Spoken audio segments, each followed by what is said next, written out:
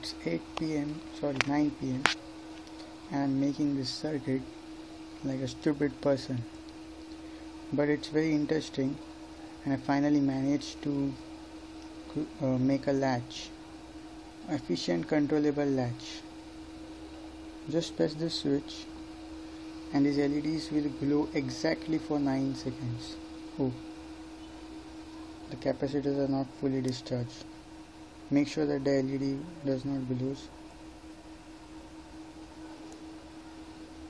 And now press this button. It will glow exactly for 9 seconds.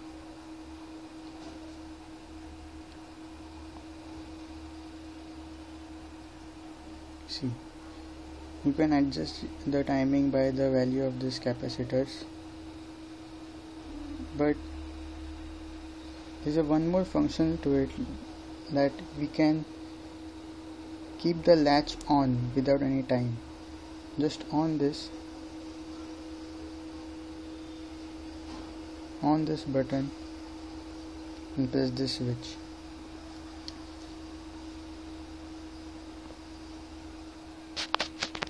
And the latch will be on for lifetime. The LEDs will all on for lifetime until you switch off or disconnect the battery.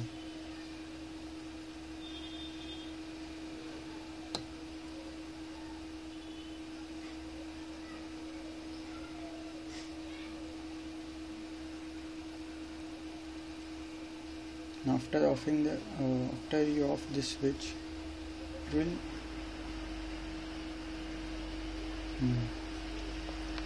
Now let me show how this works. This transistor gets on when you push this button.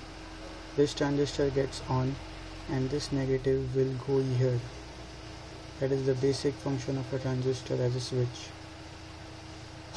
So this negative will go here and on this transistor.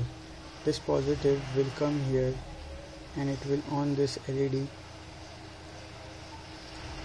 and we will use this positive as a reverse feedback to this transistor's base through these two capacitors and this resistors of 15K, so that to avoid short circuit.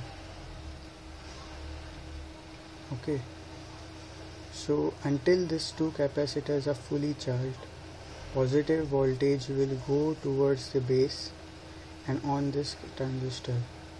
When the capacitors are fully charged, this transistor will get off.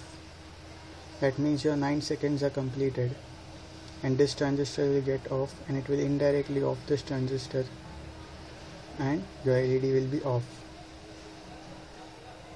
Then again you have to discharge these two capacitors by pressing this button, just like we did here.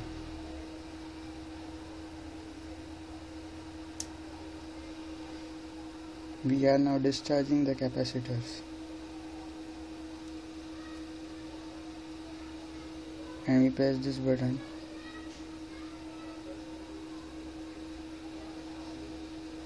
It will remain on for 9 seconds. See.